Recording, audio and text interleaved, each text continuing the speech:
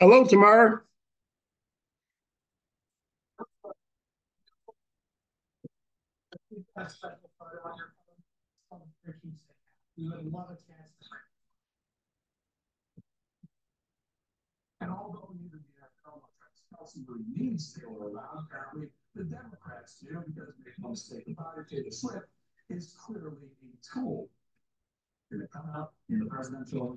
Hello, Ron.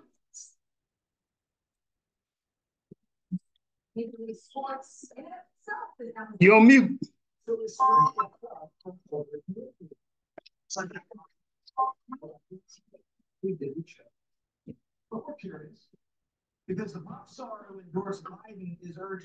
Hello.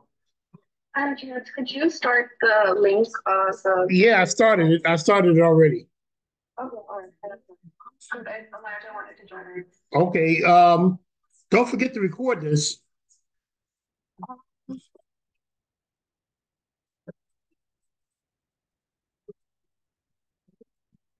Yeah, don't forget to record it. Let me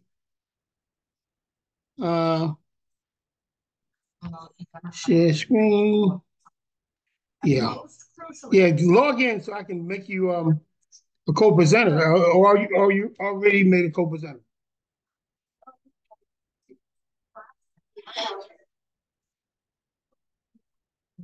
Hello, Ron. I can't hear you. I can't hear you. I can't. Whoa.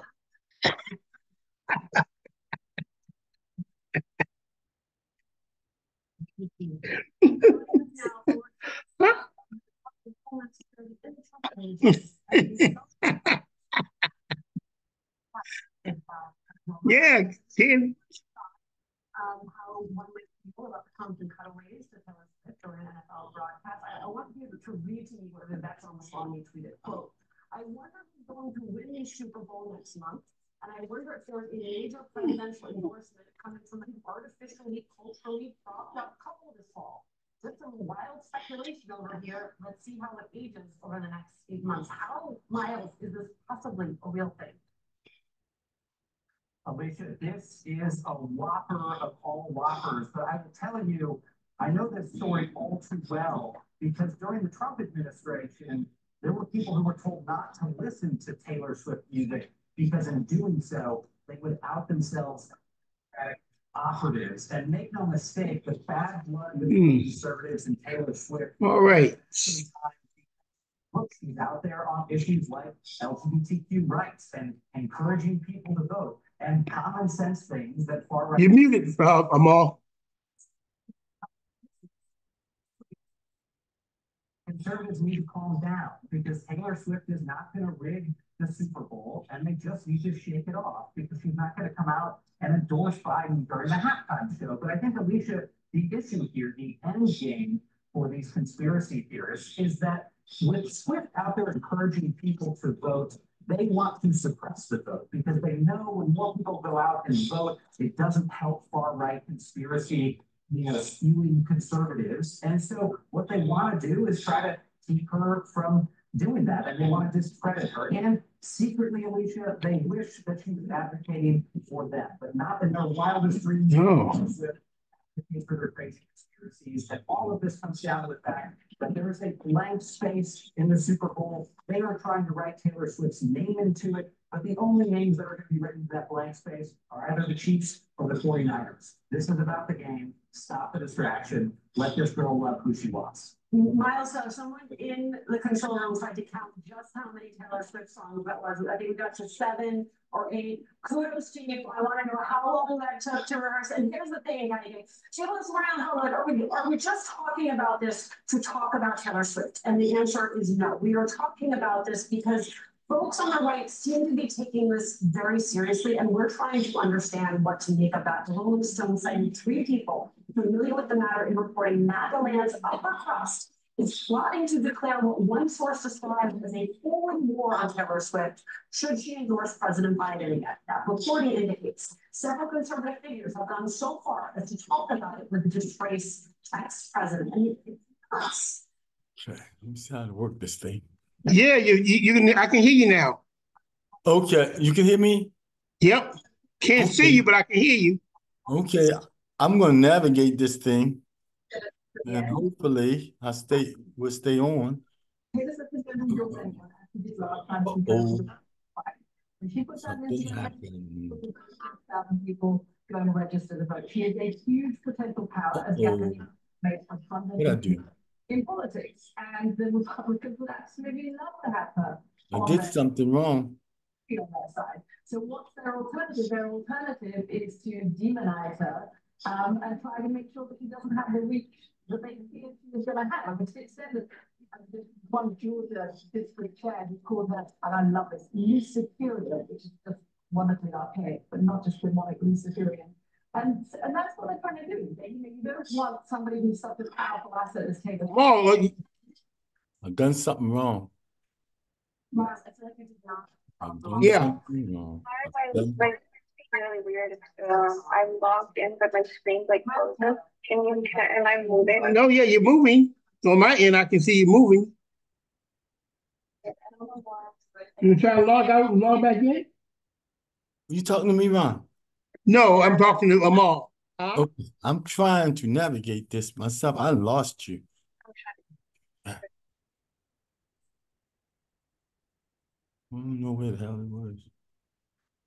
Mm-mm-mm.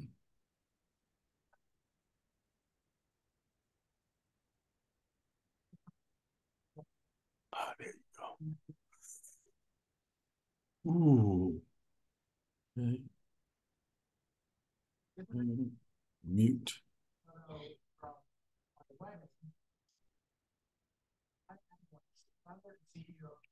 Mobile app that makes it easy. Have your photos printed, framed, shipped to your doorstep. You can preview in over 100 frames, and in a couple of days, you're going to receive your photo in a beautiful handmade frame. So if you've got something on your phone, Tamara, can you hear me? I hear you. Oh, okay, good, good. Hey, Elijah. How you doing? Oh, good, good. Well, two of you got sound. Yeah. I'm so sorry, Tamara. I know a Cooper, so it was in my head, but Oh, that's okay. how you doing, Miss Silas? You on mute. Hello, how are you? Good, Good. good, good. What I'd like to do um is just make sure that I can share my screen. Okay, fantastic.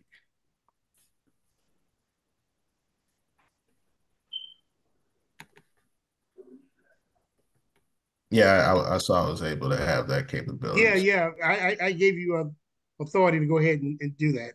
All of you have authority to do that. Amal's having some technical difficulties with her sound, so she's logged back out, and hopefully she'll log back in. And Ron's having some difficulty as well with his sound and visual. I think I have the sound, Ron. Okay, great. Okay. I'm doing the best I can on the visual because you're over in a corner. I don't know how to spread it out. So Go up into your right hand where it says view and see if you can hit on full screen. So Tamara and Regina, when you all are entered, okay. We've got some people already.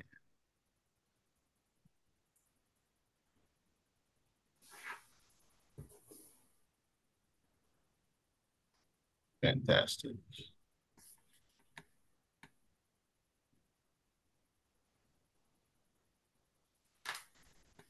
I just had an electrician come in my house, and so I don't know what lights he got on and what lights he got off, but it's trying. I'll see what I can do. Am I dark? I'm dark, right? Yep. Oh, okay. Well, if I do stop video, you cannot start your video because your host has stopped it. Okay. Right. That's fine with me. Okay.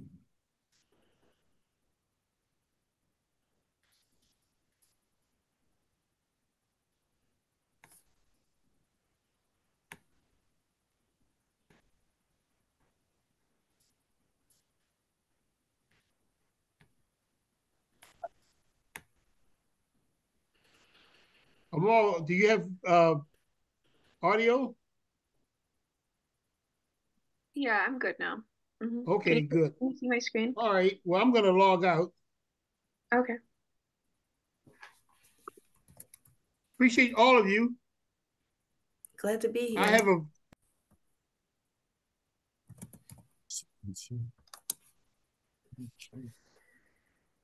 Mr. Hans, could you just give me access before you leave,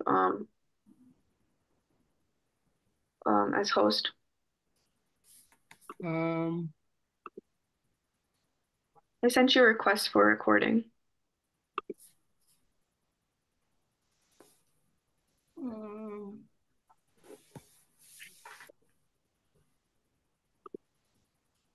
oh goodness. Um,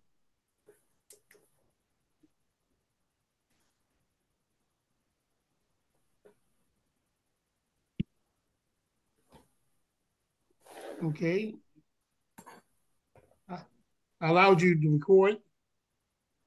Do you have hosting type capabilities? Not right now. I think I'm a panelist, so if you can give me access to that.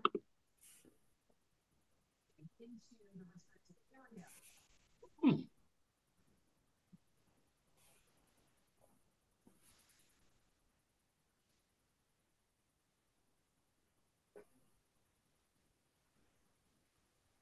Oh,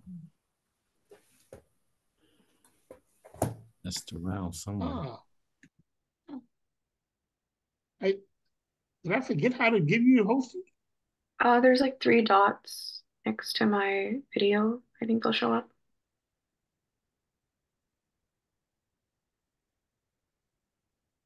Oh Must yeah.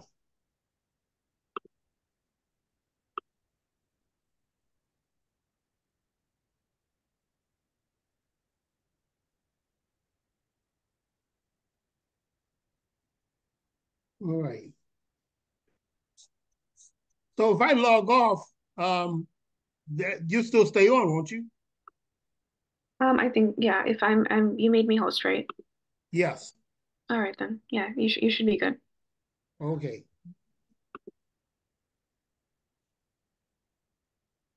Call me if you need me. Sounds good.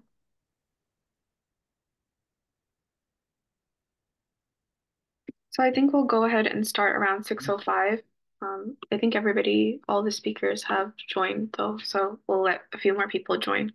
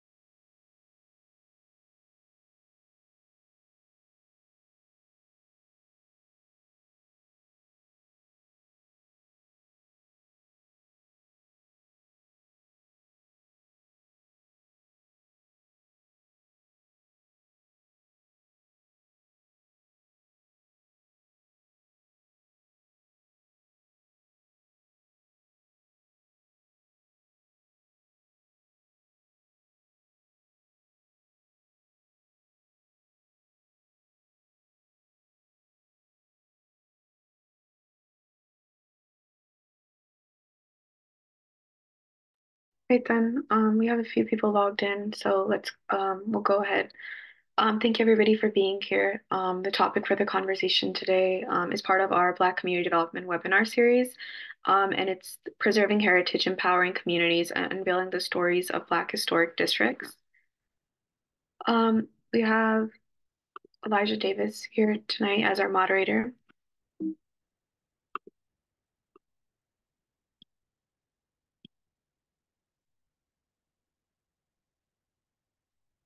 Sorry, 1 second.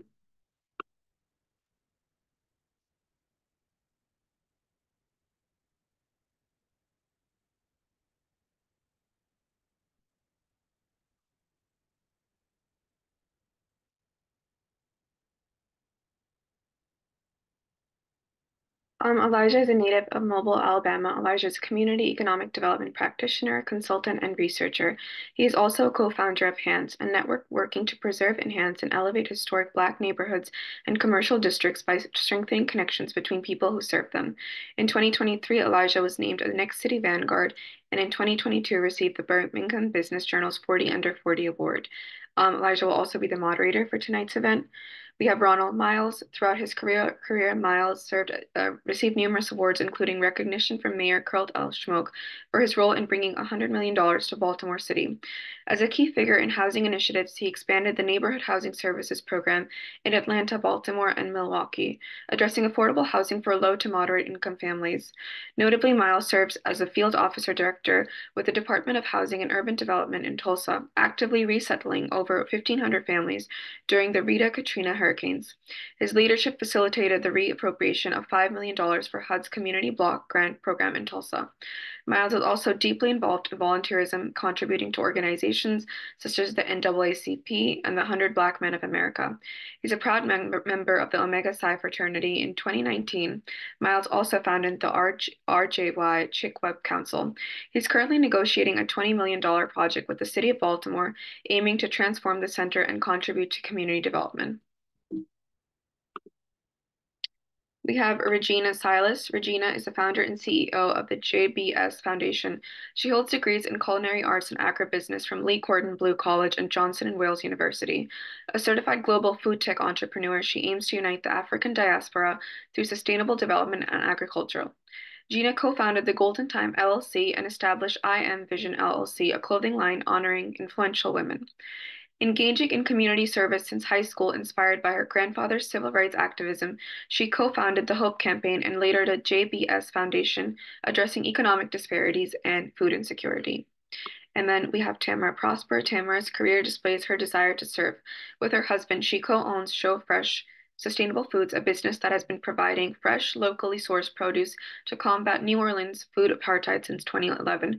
She also owns Legacy Tours, sharing vibrant Black and Indigenous histories of New Orleans and other locations.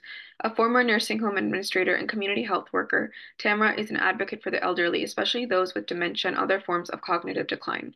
She views her current work as a lone steward with Cooperation New Orleans as a way to address the root cause of many health disparities experienced by members of the global majority, structural economic limitations. Tamara is also the author of The Elders, a columnist for Anti-Gravity magazine and a public speaker. Thank you everybody for being here tonight and for this conversation. And I'm going to hand over the conversation to Elijah now. Thank you. Thank you all. I'm so glad. Thank you, Amal, for that. And thank you to Network for Development Conscious Communities for the invitation. I'm excited for this discussion. I can't see you all, but I'm trusting that y'all are having fun. So just a few ground rules.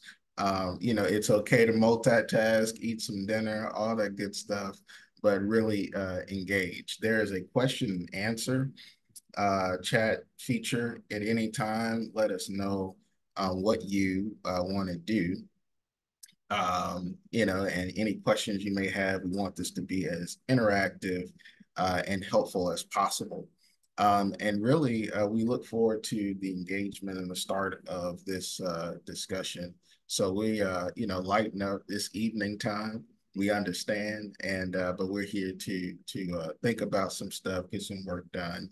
And I am just so glad to be hosted by NDCC as well as be in the presence of such great panelists. So with that being said, we believe in story and believe in understanding and how we get anchored into all of this work. And to anchored in place, there's no place really without people. Many of us believe. So what I like to do is for everyone in their own words to sort of introduce themselves, introduce their work, and introduce their tie to the neighborhood. Following that, I'll begin to talk a little bit about the work we do at Hands and lead into just some framing around Black historical districts, and then we'll get into a rich discussion with some of our panelists around how to preserve, promote, and empower the people in the districts as well as the districts themselves. And then we want to hear from you in an interactive discussion. So we're really excited about this. So with that, I'll kick it off to Ms. Regina Silas. Please tell us about the JBS Foundation, how you got there a little bit, and your tie to that neighborhood and work. Yes, my name is Regina Silas, and I'm the founder of the JBS Foundation, Inc. The foundation is in honor of my late grandfather. He was a civil rights activist in Miami-Dade County. He was the first Black police officer on motorcycle for the county. He started the first Black union, which was the largest Black organization in Miami-Dade County history. He sued the county for racism and discrimination and won. He held the first ever conference given on a Black male in the history of the state of Florida. I got here through, basically, I've been giving back since my youth and doing charity events and toy drives. I started my first nonprofit called the Hope Campaign when I was 24 years old. And it was just about reaching out to children and women living in homeless shelters throughout Miami-Dade County. Then when my grandfather passed away, I decided to get more heavily involved in community development. And I sat on Liberty Square board. Liberty Square, they just released a documentary last night on PBS about it. And I was over the community service as well as the education committee. And then I started moving my, I'm sorry, I didn't realize my camera was off. I just looked inside of the chat. And then I started moving my efforts towards Opa-locka. The city of Opa-locka has the largest collection of Moorish architectural art in the Western Hemisphere. So I'm looking to bring the history of the Moors to the city of Opa-locka while creating economic and community development. And my grandfather did a lot of work in the city of Opa-locka as well. Opa-locka is a community that's located in Miami-Dade County, and it's predominantly Black. So my goal is to connect the African roots to the city of Opa-locka and the Moors, because it's just not about the architectural art in the buildings. It's about the substance of the people and what the architectural art means. So historically, Opa-locka is the most historic city for African architectural art because it has the largest collection of Moorish architectural art in the Western Hemisphere. And it's like a hidden history that's not known inside of the United States or in the Western Hemisphere. So I'm looking to connect the history of Africa to Opa-locka and bring forth that. I'm now sitting as the president of Opa-locka Main Street District, and we just got designated by the state to become a main street and to bring in economic development and revitalization. So during those efforts, I'm looking to bring forth a consulate and different things like that in international diplomatic missions. So yes, I'll touch more on basis on that when I go over my presentation for the plans for the city of Opa-locka in downtown. Thank you so much. No problem. Fantastic, just fantastic. Mr. Miles, Mr. Ron Miles, tell us a little bit about how you get connected to this work and what you're doing in Baltimore.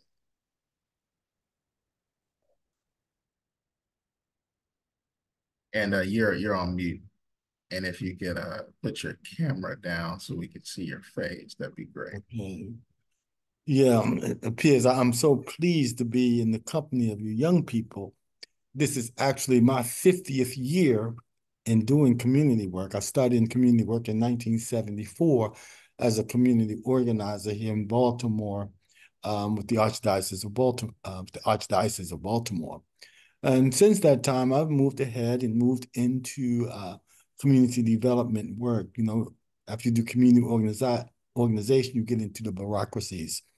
And here in Baltimore, I don't know if you're familiar with neighborhood housing services, but that was on the very early days of Urban Reinvestment Task Force at the time when I worked to put together the NHS of Baltimore. And then I evolved from there and became the first director of one of the neighborhoods here in Baltimore. And then the agency itself recruited me to develop what we called expansion NHSs along the whole East Coast. So working in Atlanta, Chicago, you know, even Milwaukee, Wisconsin. So it's been a road for me. But anyway, where I am today is I'm working here in Baltimore. I actually was the director of the field office in Tulsa, Oklahoma, which was first stated. I retired from there in 2011 and returned to my home. Baltimore is my home.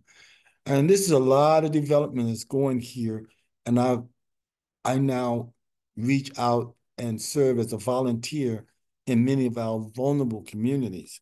This is where development is taking place, and our communities are not aware of the process in order to lobby, in order to negotiate not only community benefit, I would call it, because again, here in Baltimore, we talk about gentrification of neighborhoods. But when I dig down into Baltimore, I find that it's more of regentrification because this is one of the ports back in the days of immigrations. And so we then assume spaces after white folks leave out. And whereas it'd be a question that we're all going to ask is, we talk about white flight, but we also need to be talking about Black flight, especially Black middle-class flight, because it appears to me, and I've observed, where we leave the po-po with the po-po, and then you have the developers coming in now doing different kinds of projects. Fast forward, I'm the founder of the RJY Chick Web Council. There is a recreation center here that's in a $1 billion project area. We're all familiar with choice, as well as what housing authorities do around the country, as far as retooling communities and transformations of communities. But this was a Chick Web Rec Center. It's the only recreation center in America that was actually built from the ground up. Not just Black folk, but nationally known Black folk. Chick Webb, who was one of the most famous drummers in the country during the Harlem Renaissance, was a Baltimorean. And the city had the audacity to want to demolish that center. But in finding out that on Chick Webb's death wish, he wanted we couldn't go to no recreation center, no public facilities here in Baltimore that Black folk could go to. But Chick Webb wanted a rec center for Black kids, and on his deathbed, this is what he wanted. And there was a Dr. Young who carried that wish out. So in February 1940, we had Joe Louis, Ella Fitzgerald, Jackie Moms Mabley, Duke Ellington, Louis Armstrong. They were all friends of Chick Webb, and they came to Baltimore and raised the money to build the center. The community put the money in war bonds, came back out, and from the ground up, that's why I said we do a lot of things in building, but when you have nationally known Black folks to build this center for Black kids in Baltimore, and it was threatened for demolition. But now, over the last 7 years, I've worked to have it designated historic, and now the city is under construction now at $20 million. And one of the things I'm saying to our communities is there's redevelopment is coming in. They satisfy us with jobs, but after the jobs, what do you have? They call that community inclusion, but where's the community benefit? So I'll be reaching out now that this center should be managed and operated by the Black community if in fact we can build the structure that will do that, because it becomes very, very critical. And I'll tell you, it is a struggle. If we look into the center of this particular facility, let's not just get the jobs up front, but have something in the back. Even when you're doing apartment complex, why not the management and the operations go under creating an LLC for the residents to manage at least their homes, but instead they get out of town business people and we come out with nothing. So again, that's the message that I'm taking to folks now about self-management. give the community a benefit and not just the upfront jobs that they promise, oh, we're going to hire the community people.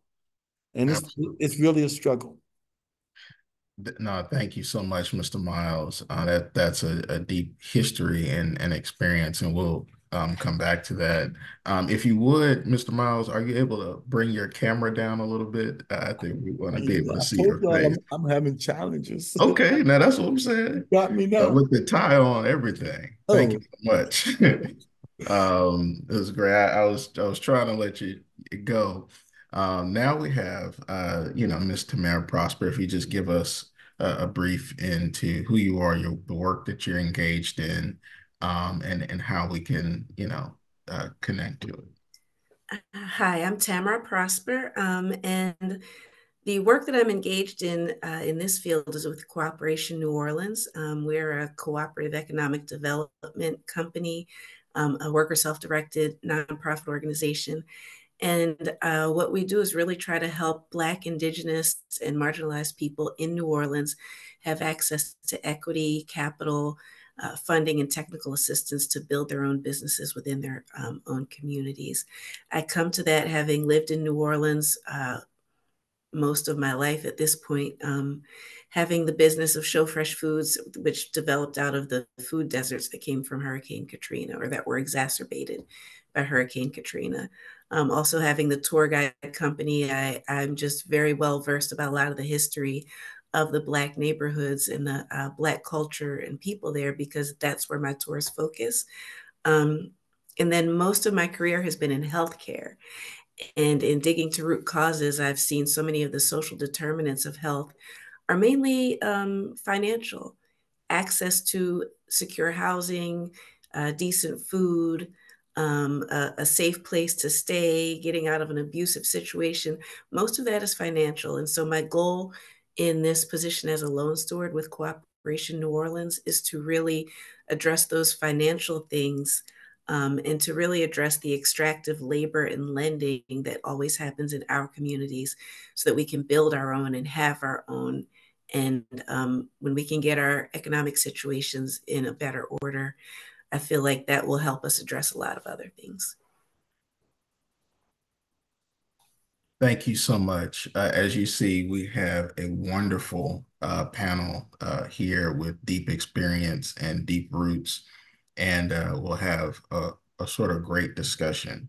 So what I'm going to do now briefly is go through a little bit about hands and then maybe set some context um, for our discussion today, and really excited, about that opportunity to do that. And so as you have, listened to everyone, um, just sort of keep in mind the questions that you like to do. You don't have to hold them to the end. If there's something in Q&A, let us know, because again, we want this to be really interactive.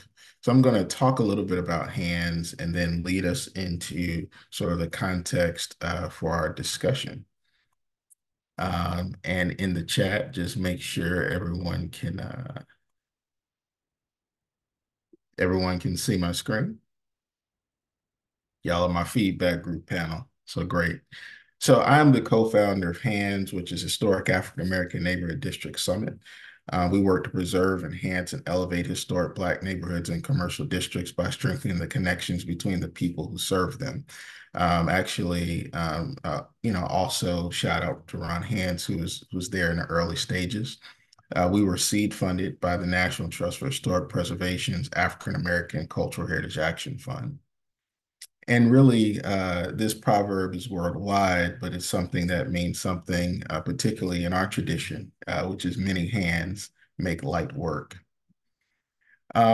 HANDS is a national network of organizations and people preserving, promoting, and perpetuating historic Black main streets and neighborhoods.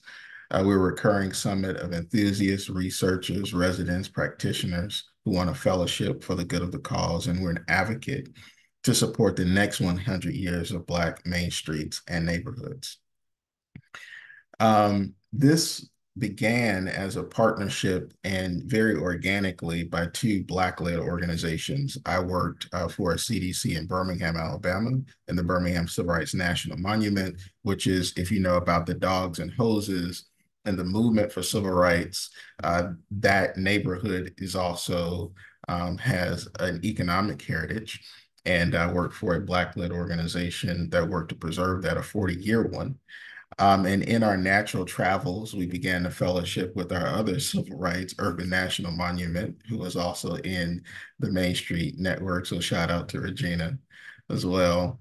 And began to understand that there is a need for sort of comprehensive fellowship, leadership understanding that is Black-led at this nexus of cultural heritage preservation. And we also understood that we did not know what we did not know.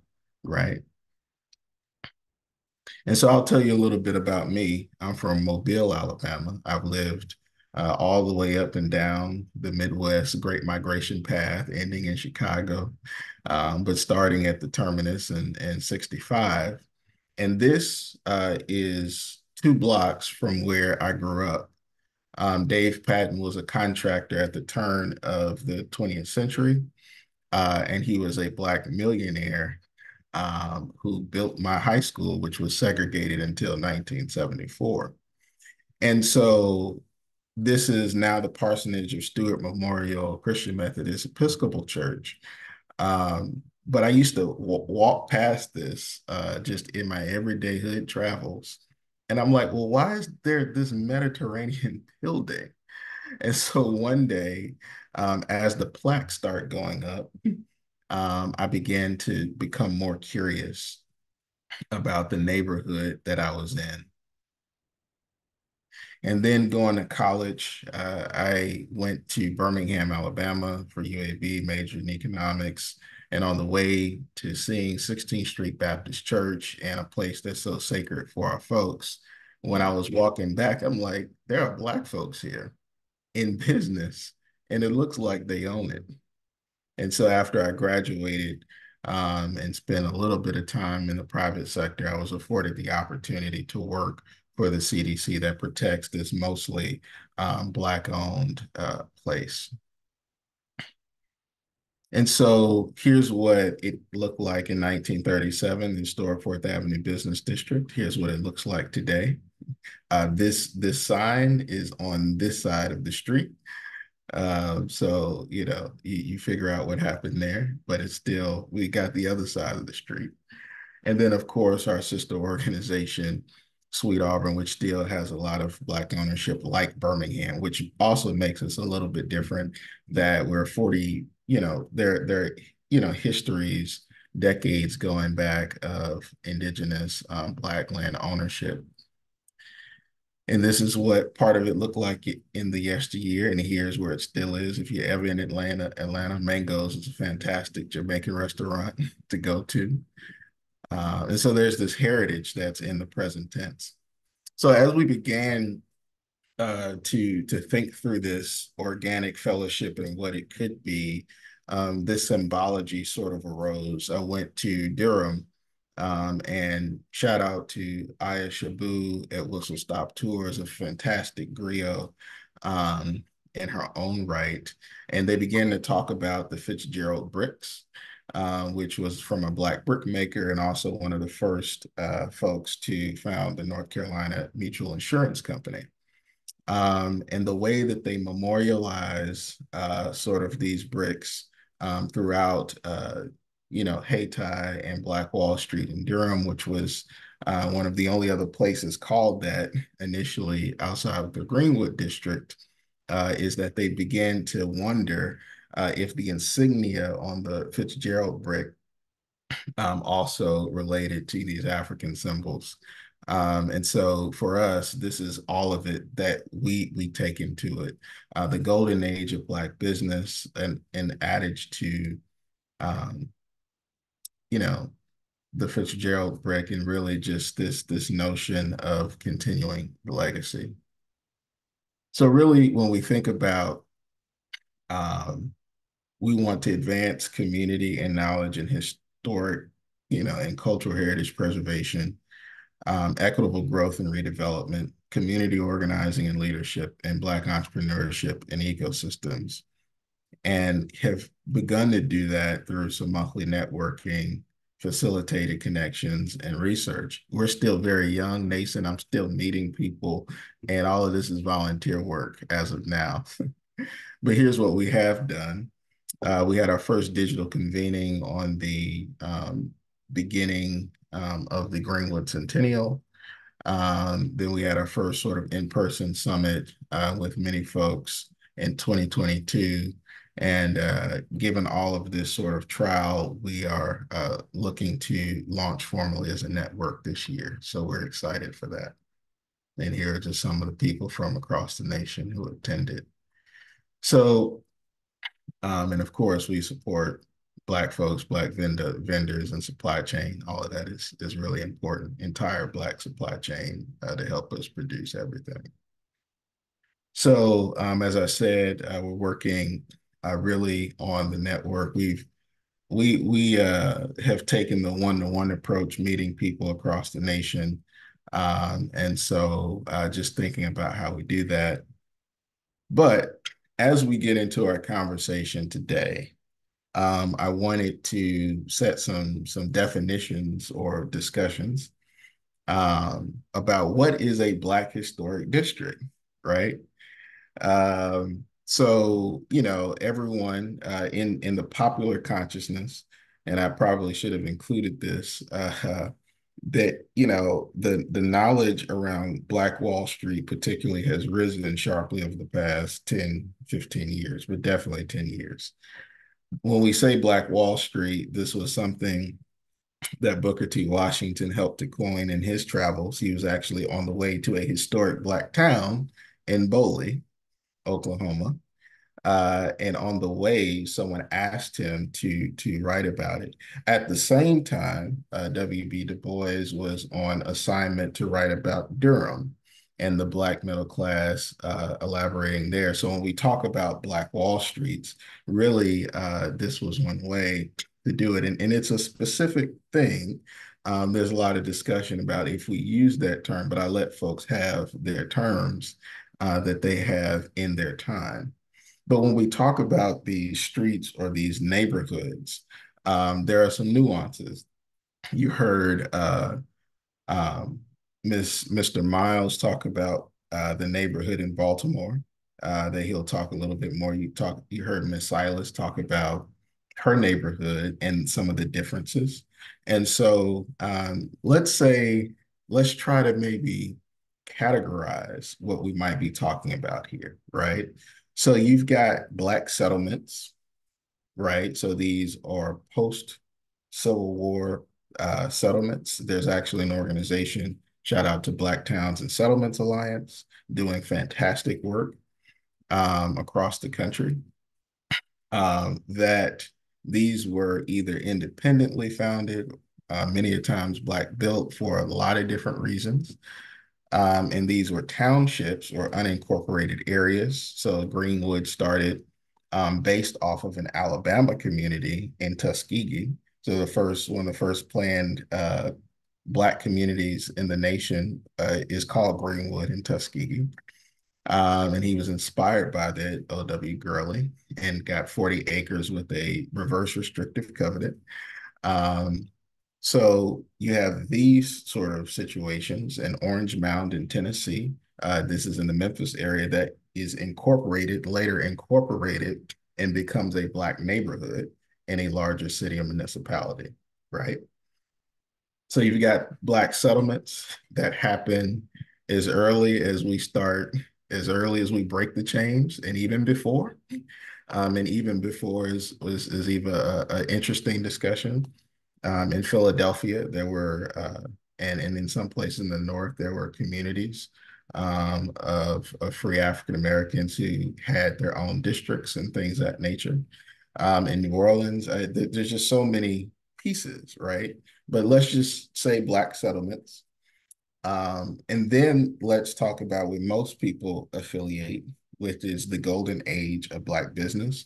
I'm using terminology from Dr. Juliet E.K. Walker, who is the foremost scholar on Black business history. She literally wrote a 400 year compendium on it in 2 volumes.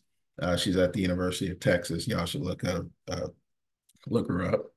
But the golden age of Black business, which happens somewhere generally between the 1920s and 1950s, and also catches the first and early waves of the Great Migration. So here are some pieces here. So I have as my example the Fourth Avenue Historic District, which is a district that really began to take shape in the late 1890s to early 1900s, and had Black serving institutions, Black built buildings, but not all Black built buildings. Some of the buildings were not owned by Black people. And in many ways, even like in Claiborne Avenue, many of these districts were co-located with other ethnic minorities at the time, or people suffering under some sort of Jim Crow. And there was some level of cooperation to some extent, and then sometimes there was not. But so we can begin to talk about the golden age of Black business, quote unquote, both when African Americans migrate to industrial centers in the Midwest and North, and then also as Southern cities sort of retrench. And so, for example, folks in Alabama who are in the Black Belt move to Birmingham, and after about 20 to 30 years, they begin to, build housing and settlements. Or or folks from the South move to Chicago and develop Bronzeville, right? And then third, which is something, I get asked about often, is what about after the interstates, after, sort of the dissipation of many of these neighborhoods? And let's just call these post-urban renewal, right? I'm showing you a picture of another neighborhood I grew up in on the south side of Chicago called Inglewood. Now, if you would have told me when I was 15 years old that Inglewood wasn't always a Black community, I'm like, where and when? Right? But the fact of the matter is that much of the South Side was as a part of sort of the migration patterns of African Americans due both to redlining, constriction, all types of urban challenges. And so all of these are with us today, if we were to typologize them. We have, neighborhoods that we have settled in and essentially been in a fabric of for 50 plus years. We have, older neighborhoods that are coming up on 100 years, and then some neighborhoods that have been with us over 100 or 80 years. And all of them could be his Black historic districts, and how we preserve them, empowering the ownership, all of that really matters in a context. So just really quickly here, for the purposes of our discussion, I think it's helpful for us to think about this in 4 different areas. Cultural heritage preservation and storytelling. How are we telling our stories? What are the stories we've missed? What is the power of storytelling? Who tells the story in the narrative? And how is that economically related? Here's a picture of Leanna giving a tour on Sweet Auburn. How are we organizing ourselves? Here's a picture of Russell Place of Promise, who's doing excellent work in Louisville in their historic Black neighborhood. And this is an organization that's community-based, thinking about how to organize folks around investment without displacement. How do we think about equitable redevelopment? One of the things about Sweet Auburn that it's been able to achieve, particularly the John Lewis building that you see here that's, nationally famous, or the mural here, is really a building that was developed by a Black woman developer, right? So what are the ways that we have equitable redevelopment? And then how do we also stir Black entrepreneurial ecosystems in place, which we've got a lot of that. Here's a program that we worked on in Birmingham for Black entrepreneurship. You know, I put this here because I've been thinking about AI and what goes into AI and all of this things that we also, another thing we almost have to worry about. But it could be an interesting tool for us to think through what is the vision of our neighborhoods, what goes into our assumptions of neighborhoods. So we're running that experiment. So with that sort of context and background, I am ready to have this really great discussion. Again, all of the folks, please put in comments. We'll try to get to them. But hopefully that gave you a little bit of background and some anchoring and to have, you know, some of this discussion. So with that, I want to kick off with historic preservation and storytelling. And so the way this is going to work, everyone can respond, but I'm going to, you know, really call out some folks I know that are doing some work. So my first question is, you know, for you, Miss Silas, you know, what is the cultural and economic value of preserving the story, and how are you doing that? You have such a powerful way that you come to this work. Yes, I started basically, I spoke at the United Nations in Geneva, Switzerland, in regards to bringing the history of the Moors to the city of Opelika.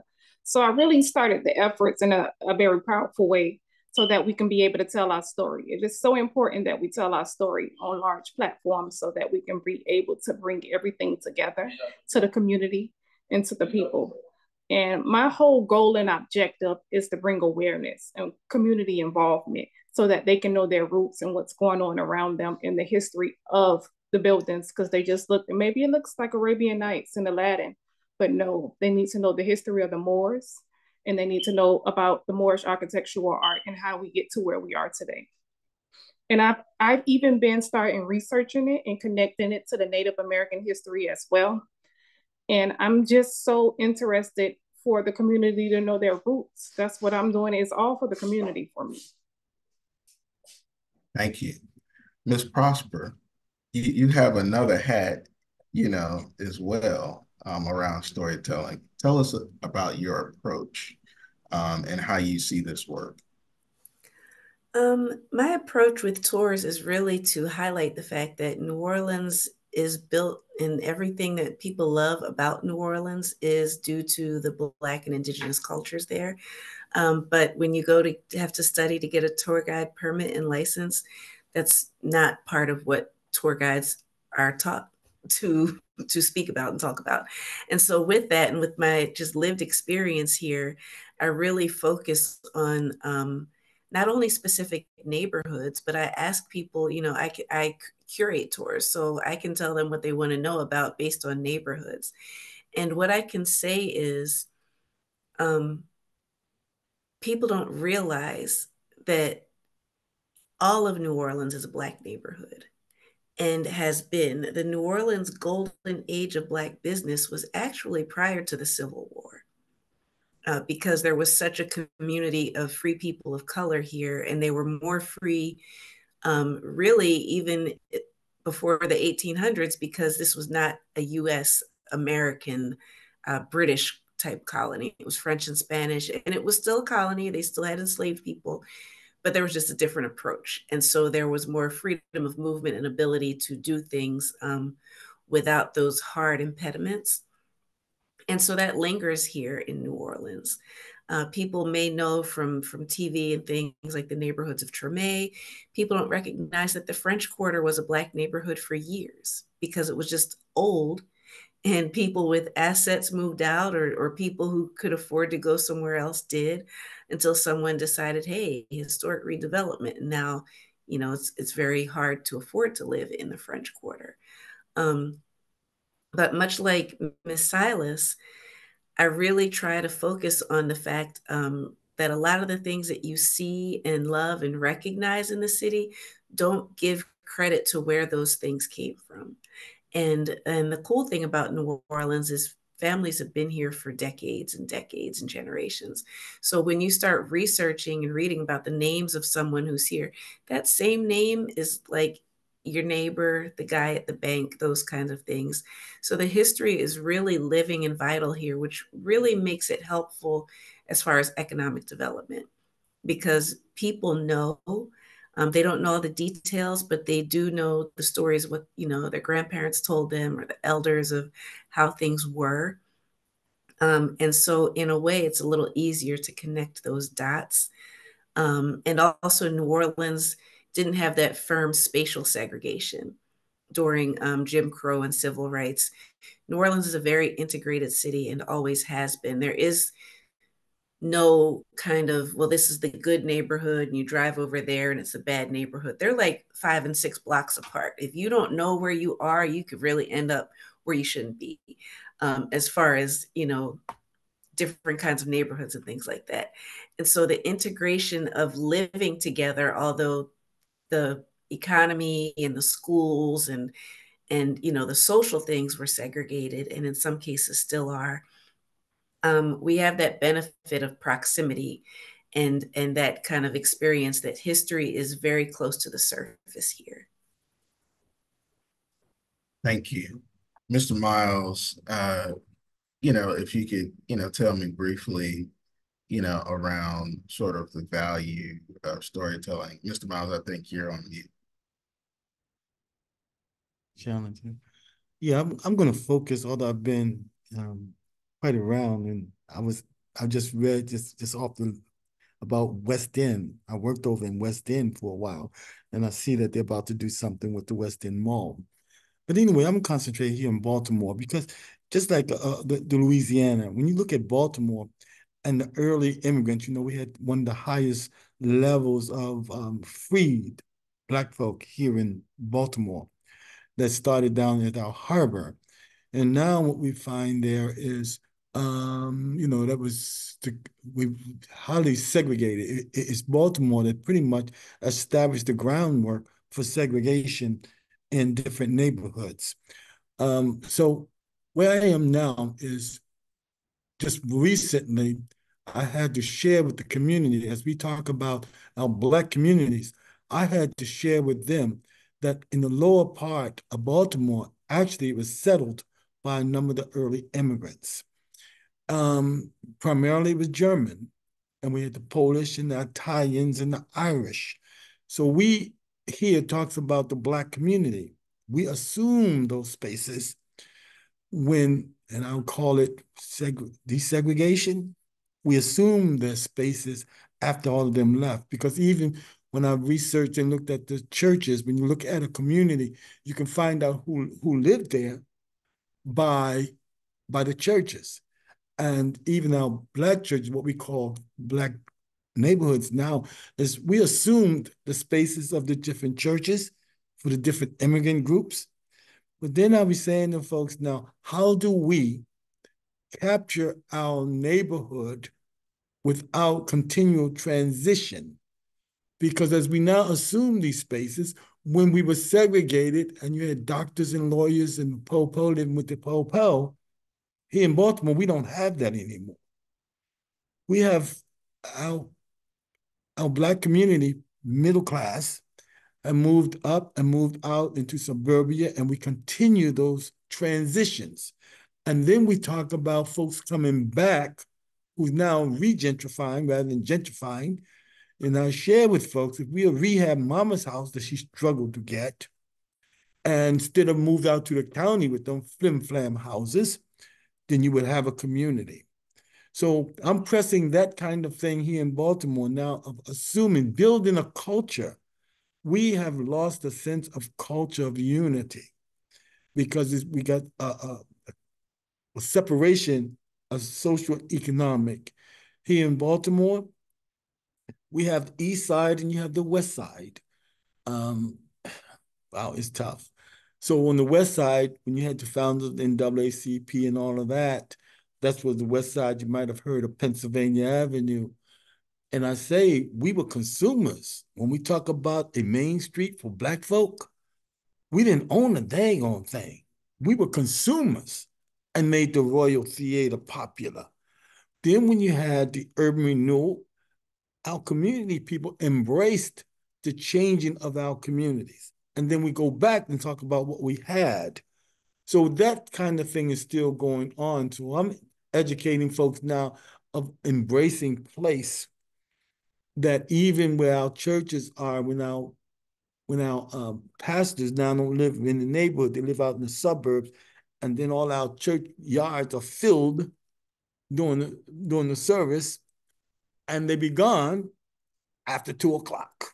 Right, right, So I'm talking to a couple of pastors now that if you build around and you have create a not only housing, but let's begin to create an ecosystem of the culture hubs, culture and business. Don't just build the houses where right. your people can walk to church rather than drive to church. So Well, it's a real challenge here as far as our cultural identity of reinvesting in ourselves. no, thank you all for that. And I want to sort of pick up on that. So as we've talked about storytelling and preservation, we haven't left that. It's just going to build. But I want to introduce uh, sort of another piece here because so critical to cultural heritage preservation and being able to preserve stories ethically, right? Being able to uplift people who are there. Part of that is being able to have um, an organization that is anchored, not anchored in the community, but is the community. Because I don't, know how that works, and that's really sort of all the folks that we have here. I'll give you a little bit. I'll give you a stat um, that came out. According to the Young Black and Giving Back Institute, which was supported by the Nielsen Foundation and Data for Good, they found that most Black-led nonprofits operate on less than $500,000.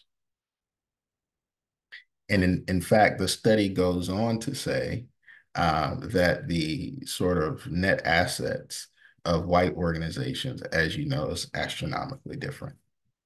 So with that concept, understanding the need to preserve stories, carry on legacy, and connect with youth and, connect with people from a Black leadership perspective and organizational perspective, of which all of you all sort of are a part of or lead, would love to understand the strategies that you all take day to day to preserve the integrity of the organization and resource the organization that sort of does this work, because it's not easy. So I'll start with you, Ms. Silas. Like, it's so important to have this work. What are some strategies you've used to, carry forward this legacy and its operation? Right now, we just got the designation from the state this past year. So I had to create a board and create membership in order to create the Main Street District. But it started first with just basically being able to convey our story to the public and letting them know the history, because a lot of people are unaware of the roots. So the first thing was to really let them know, okay, we're talking about the Moors here. We're talking about Moorish architectural art. We're not talking about Arabian Nights and Aladdin. So that was important. That was the first thing that I had to start getting that narrative out there. Like, once you get that narrative out there, and then I started building out relationships. I started building out diplomatic relationships, to be able to connect the history and bring the history forth. Because it's one thing to say, all right, these are Moors and this is Moorish architectural art, but we need to get some Moors here so that they can tell the community their story and their roots. So when it comes to organizing, that's what I had to do. And now Catalyst Miami is a huge organization in Miami-Dade County, and they do a program called Miami Our Way, where they go into different communities and they talk about gentrification and everything. So I just recently connected with them so they can do an open lock our way, and so that the community can see where they're lacking, where they've been, and where they're going, and how far they need to go, and where we are right now. So during the designation of Main Street and bringing forth the Main Street what would you like to see over here? What changes would you like to occur? What do you think about businesses? Why is it so hard for the businesses to come to in Opelika and work with Opelika? So these are all of the things that will happen in a forthcoming event so that the community can have their seat at the table. This stops gentrification. This brings forth economic development. It brings forth historic preservation, and the community have an input in what's going on. So I think it's very important when you're talking about bringing forth economic development and bringing forth change. And, you know, anytime you see development, the residents get scared. Like I sat over there with Liberty Square when it was redeveloping and rebuilding. And Liberty Square is one of the oldest housing projects in the United States. So I witnessed firsthand with the residents being afraid and not knowing what's going on.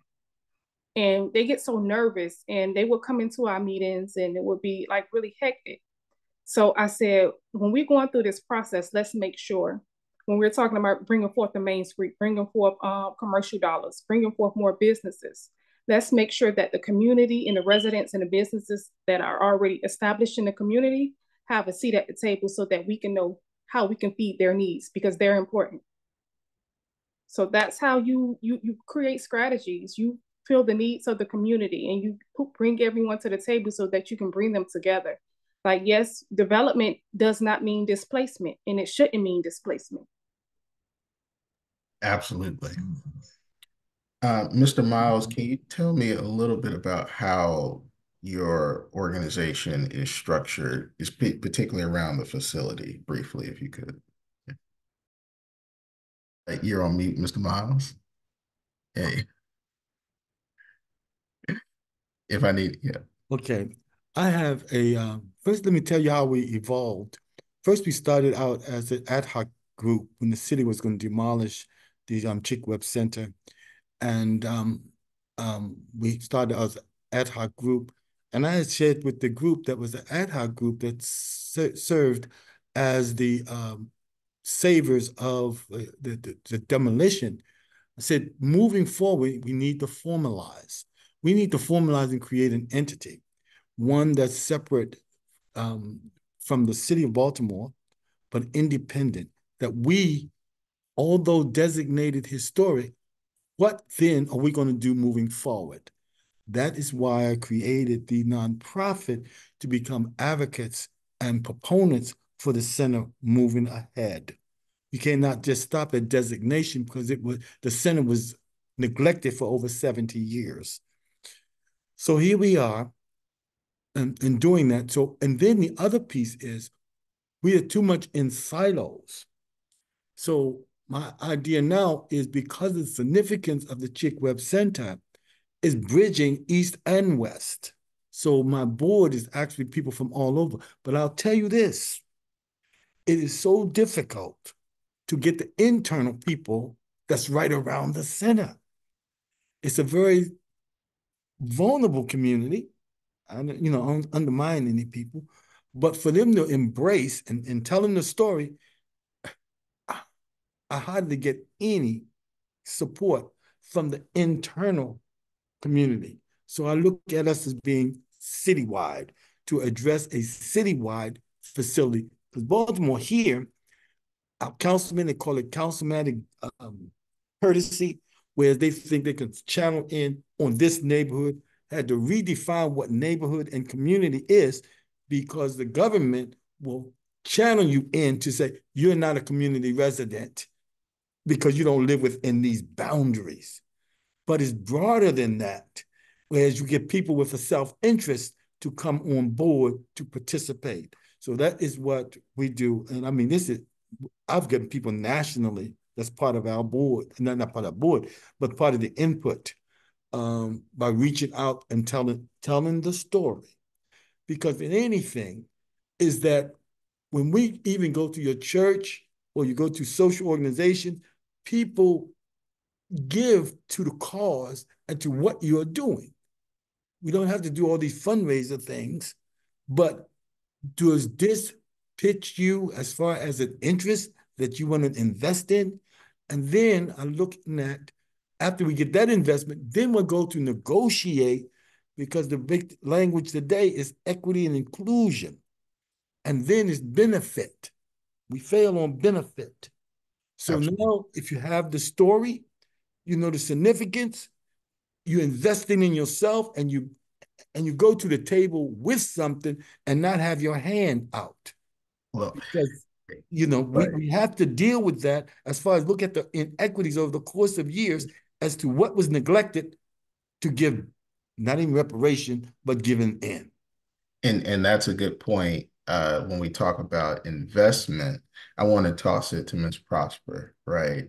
Because you work for a cooperative and thinking about investment and community and organization differently. Could you tell us a little bit about your organization and those principles of how you engage? Yes, well, we're a worker self-directed nonprofit, so that's simply like we're a nonprofit that functions as a cooperative. We don't have like an executive director here and a fundraiser over there. We work as a committee. Um, and what we do to really get the community engaged is we have quarterly, we call them ecosystem gatherings. And so we'll pick a location in the community. In September, our ecosystem gathering was at a Black-owned vegan restaurant, and they have a courtyard outside. And so we had a little music, food, some entertainment, a little kids station. We always have a kids station so people can bring their children and not have to worry about childcare. And we just invite the people in our networks. It's very much of a, trying to speak to people directly and invite the people who you know and ask them to bring who they know and really talk to them one-on-one. And so we do this every quarter just to keep our ecosystem in touch, to update them on the different things we're doing, the new cooperative businesses that are being developed, to help the different cooperative businesses get to talk to each other a little bit and mingle because we want them to support each other as well. The one we did in December was at the location of a developing cooperative called Urban Dream, and they plan to have an event kind of community space. And so we really try to do those hands-on things, especially post-pandemic when we actually can gather and get together, and to really in person share what we're doing. But we also have a quarterly newsletter. We also really try to stay in touch with all of the technical connections. We've got Signal, we've got Instagram, or all the different social media, just to really get the word out there, so then people know, hey, this is a different way to build a business. You don't necessarily have to have this level of capital and venture capital and angel investors and we know that banks will say we'll start with the friends and family round, and our friends and family round can't just give you $20,000 to get your business started. We might be frying fish plates or something to get that going. And Right. so we're really trying to get the word out that, hey, there's another way that we can do business.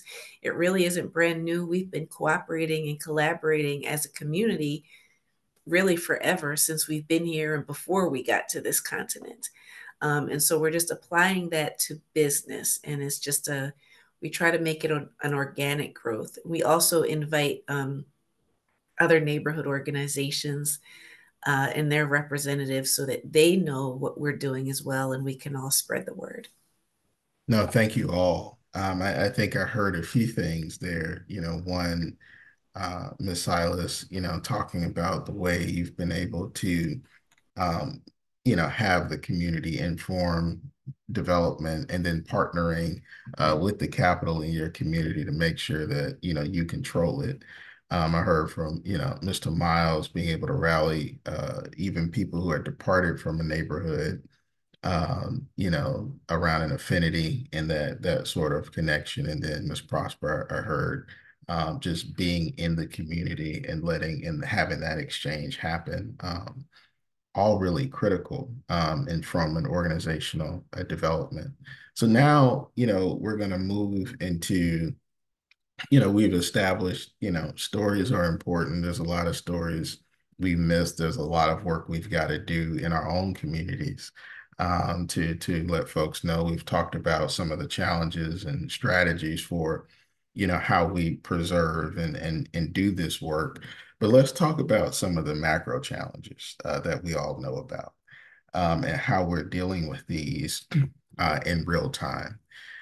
So this could be its own very specific conversation, but I want all of you to sort of talk about how you're addressing one or two pieces of it, and that's really equitable redevelopment in this sort of landscape where cities are growing again, even post-pandemic, um, and how our neighborhoods are under threat. I'll give you some few stats for context.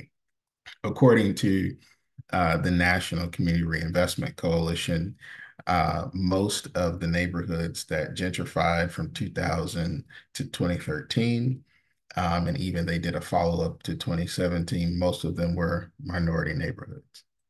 According to Andre Perry's Brookings report, which many of you all have heard from, our houses are devalued by a factor, sometimes by 7% or more. And we also know that in terms of displacement, there's so much more work to be done in terms of understanding the current displacement. And I even struggle with saying that there's a post-renewal period, because some have said that there is a urban renewal logic that stays. So I think I would like to talk about the reality of Black home ownership, in some ways have remained stable, and then in other ways been eviscerated in certain neighborhoods. One of the threats that Black neighborhoods, and not even in historic, the places where Black people gather, are tangled titles and institutional investors.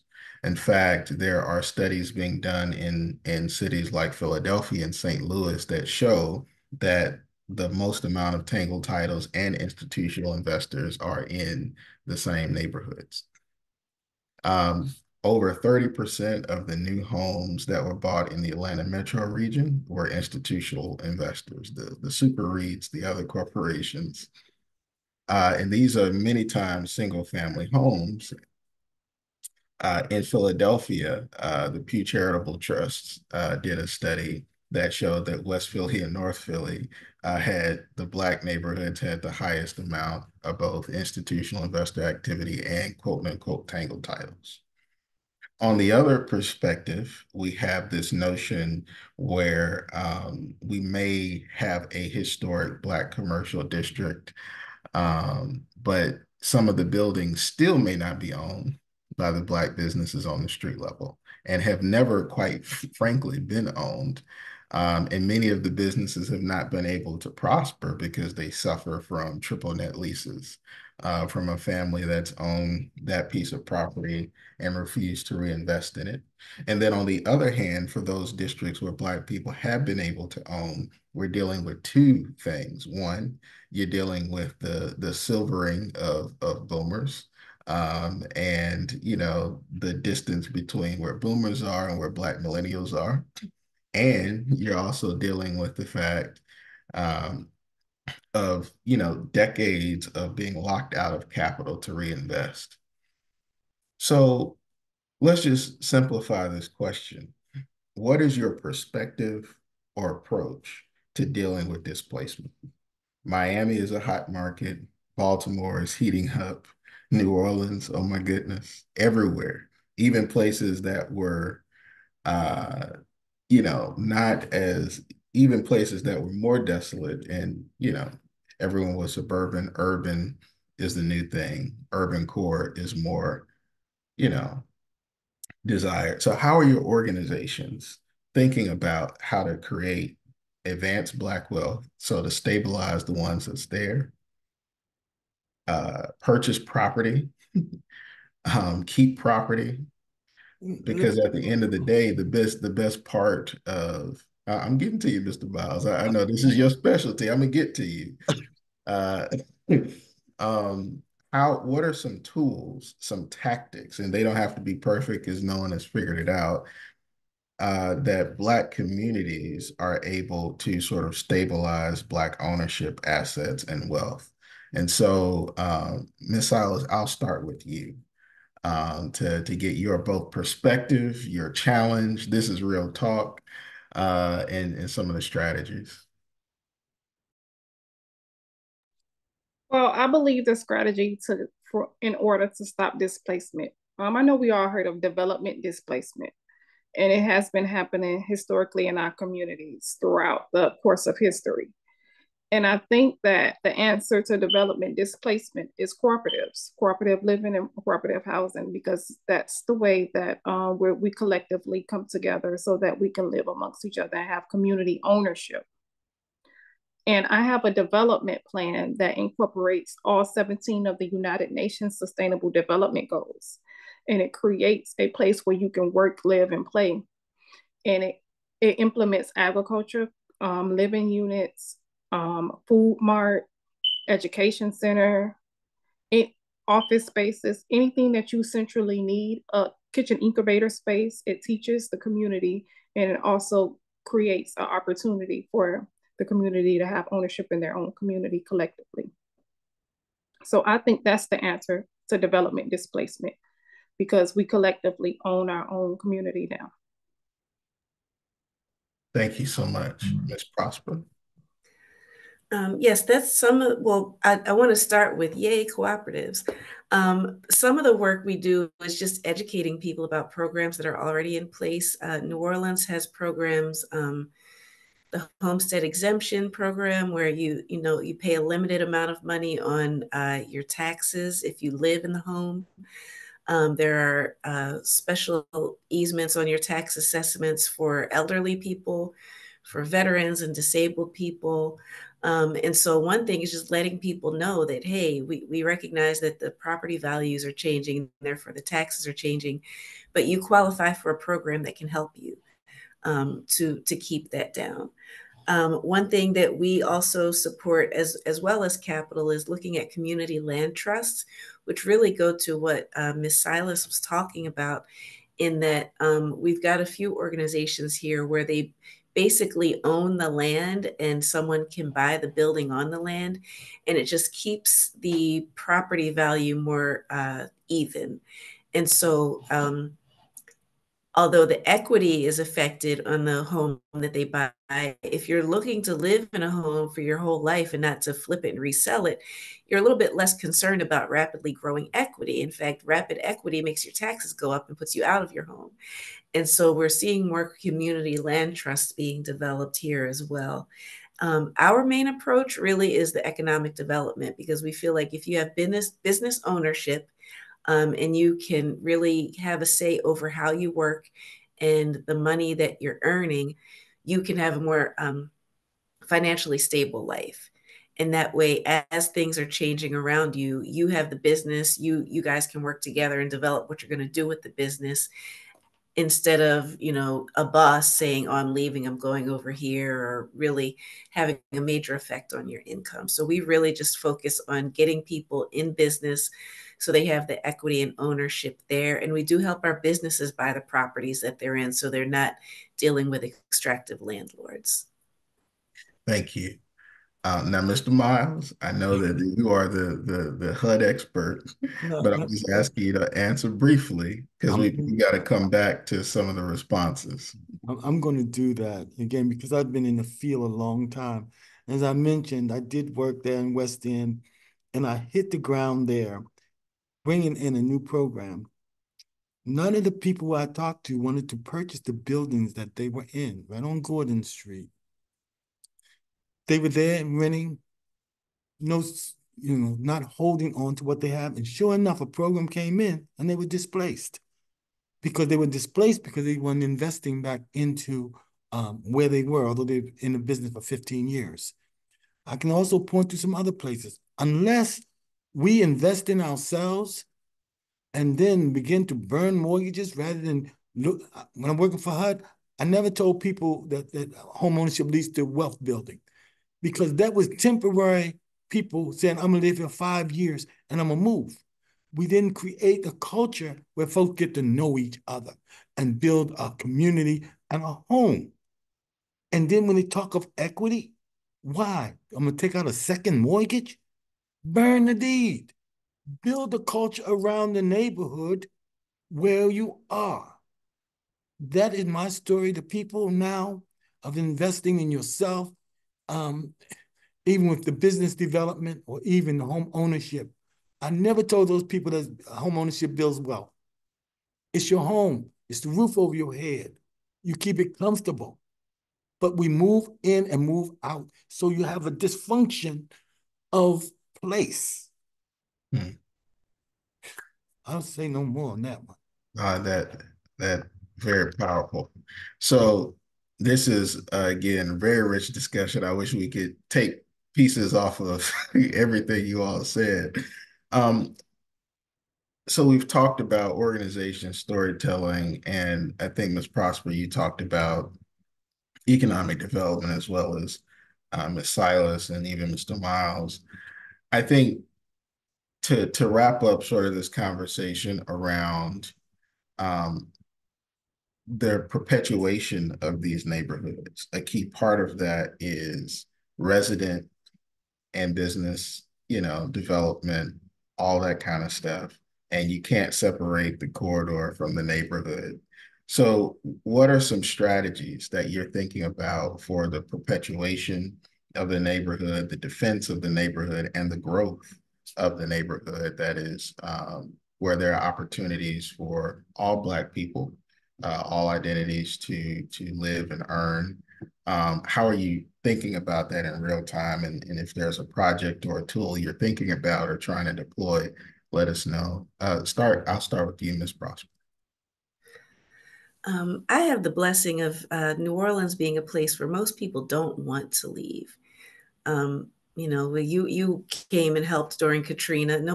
People lived in their neighborhood. Like there were people in one part of New Orleans who really didn't know anything about other parts of New Orleans because their home, their school, their church, job, everything was within a certain neighborhood with all their family and community members. And so a lot of people would really like to get back to that. There are still people who are just in Atlanta or Texas or wherever post Katrina and want to come back. It's the economic system that's preventing them, and now the skyrocketing real estate. And so for us, really stabilizing the real estate, providing more affordable housing, because one thing that has also grown here is a super high rate of unhoused people, which we've had them before, but not in these numbers. They're just a lot because of the real estate at this point. And so really trying to stabilize that and do a lot of education. We're trying to get into the schools. We're starting a program this fall with Southern University. We're getting involved with local lawyers.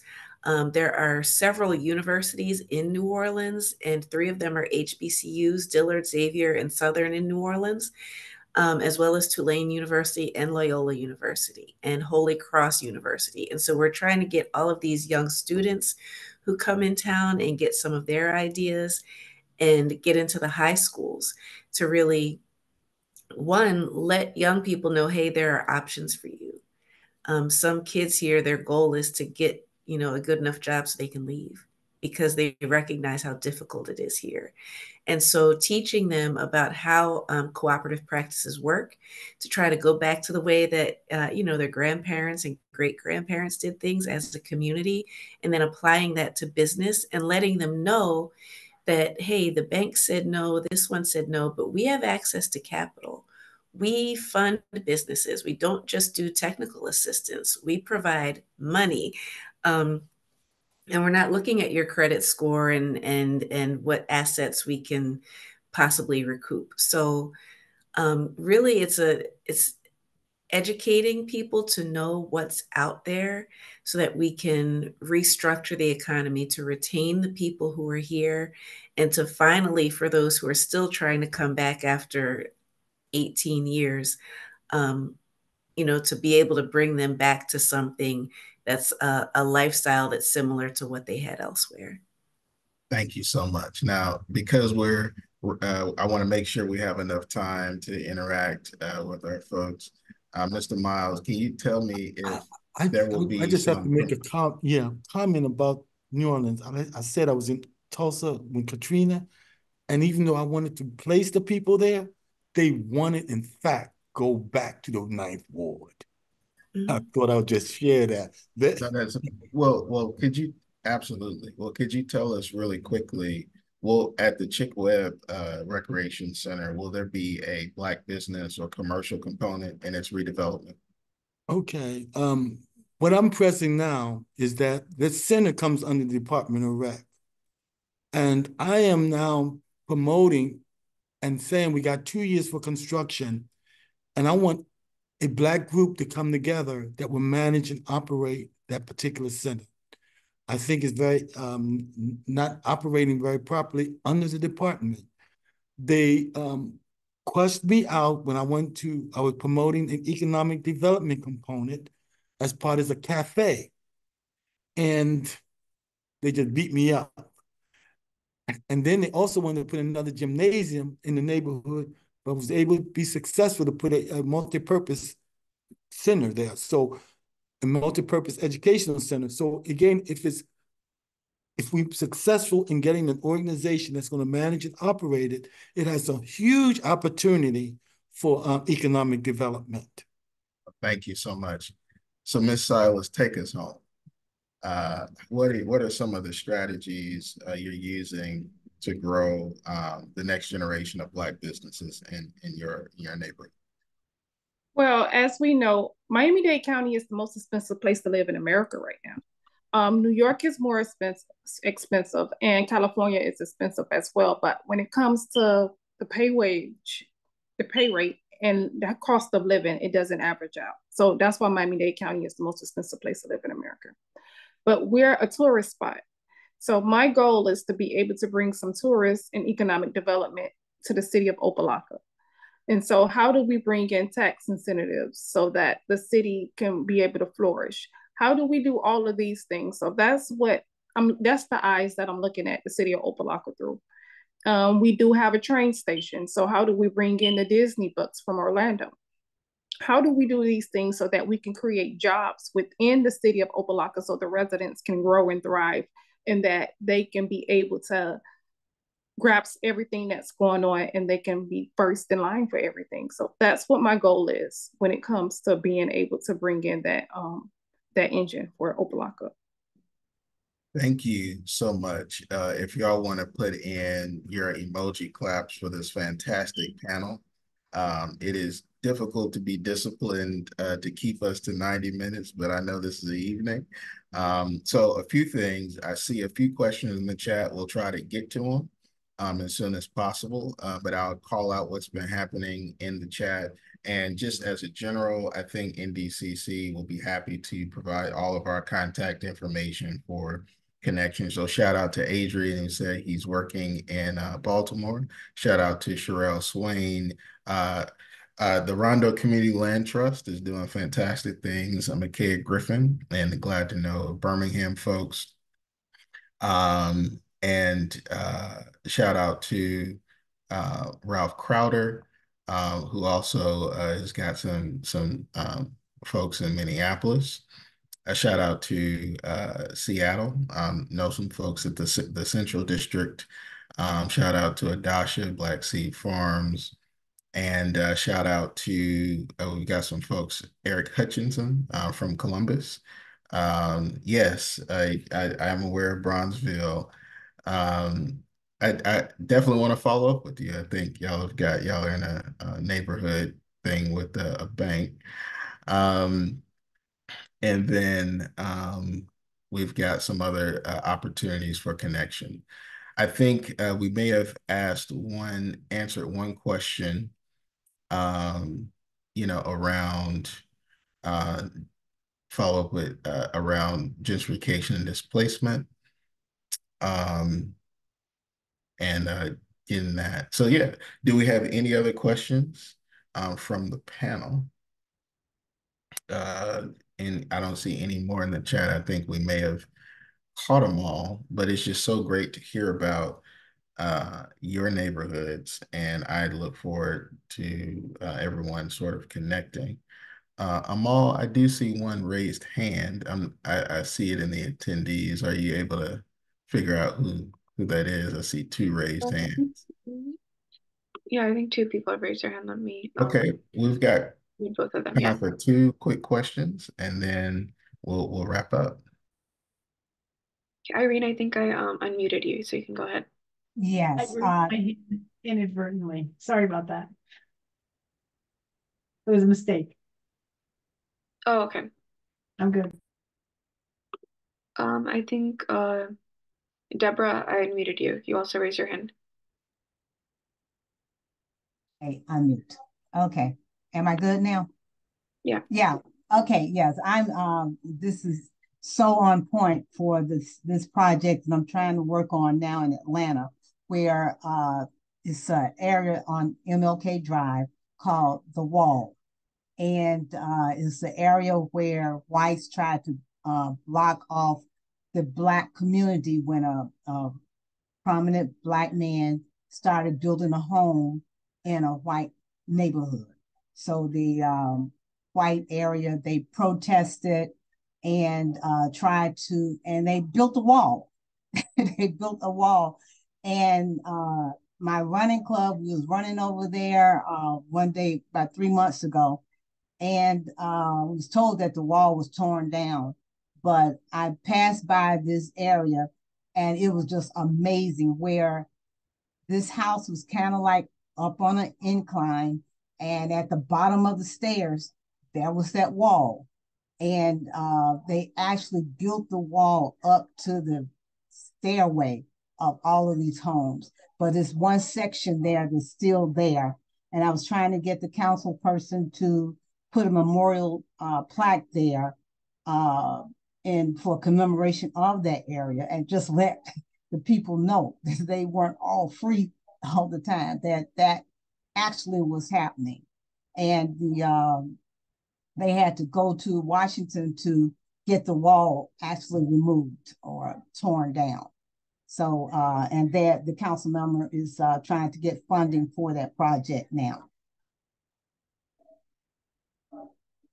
Thank you so much, Ms. Hargrove. I definitely think, Eddie, is your question around sort of resources for the market?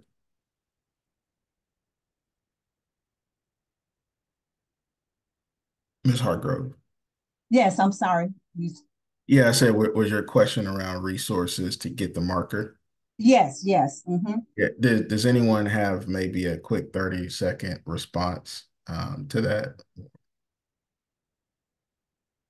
If not, what I can do, I Ms. would say, Hargrove, I know some preservation folks in Atlanta that might be able to help you with resources. you know, So I'm and happy to connect you afterward. yeah, Okay. and I would say oftentimes we defer to have our legislative people do things, but we got to remember they legislate. So from the community level, you have to kind of just go see who might be attracted to that kind of activity and what you're speaking of, and there are resources there. But anytime you're onus to have a council person or a legislative person to do it for you, you owe them. You owe them. So do as much as you can by looking up your resources, and pretty much you could do it, pretty much get it through yourself, and then get the support of that council person. Okay, thank you.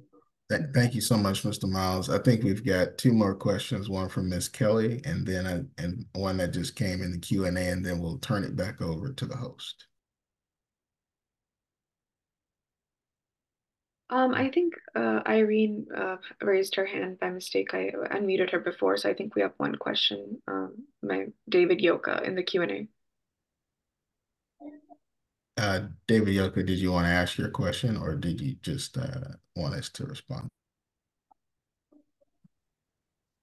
I think it's in the Yeah, the Q. question is, are any of you collaborating with researchers / colleges to develop and enhance storylines for your neighborhoods? That can be an open question to all, and then I can put in a word after you all respond. 30 seconds. We're working with local colleges, but not necessarily to develop and enhance our storylines, more to educate the community about what we're doing, as economically, not so much historically.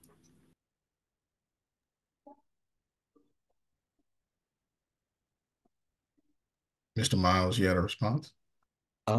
Yes, I try to, I reach out to Morgan State Department of Planning, and of course I've used their architectural services. So wherever I can, is just bring in those particular local resources. And I really need to move out some more so I can get some assistance for field work. I'll see what the urban planners will do. Ms. Silas.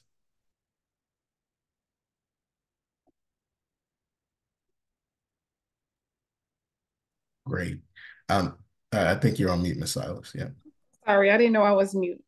No, I'm not working with a college specifically, but someone that's working in the city of Opelika to do some historic preservation. They're working with the University of Florida, I believe, or Florida University, one of them.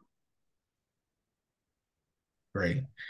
And then there's one more question. I think we're out of time, but it says, do you have time to address my concerns about competing with out-of-state bulk landlords?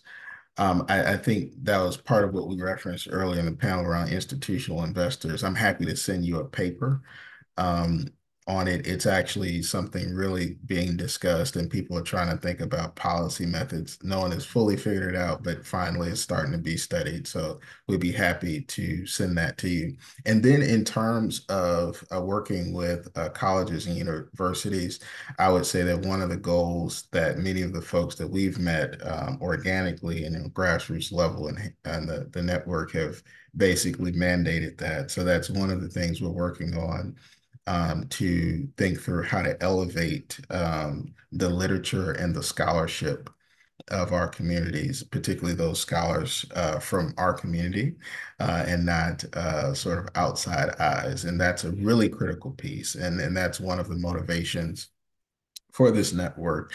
And so that takes some wrangling and resourcing, and that's a whole different discussion. But look, you all please give another emoji round of applause to Ms. Silas, Mr. Miles, Ms. Prosper, Ms. Masood for a fantastic panel. I want to thank the Network for Developing Conscious Communities for inviting all of the panelists. And I want to thank all of you all for being so engaged on a Tuesday evening. We hope to stay connected with you. We hope that this was helpful, tactical, and we just believe in community. So thank you, and I pass it back to Amal. Thank you so much. Yeah, thank you, Elijah, for having that conversation. It was really important.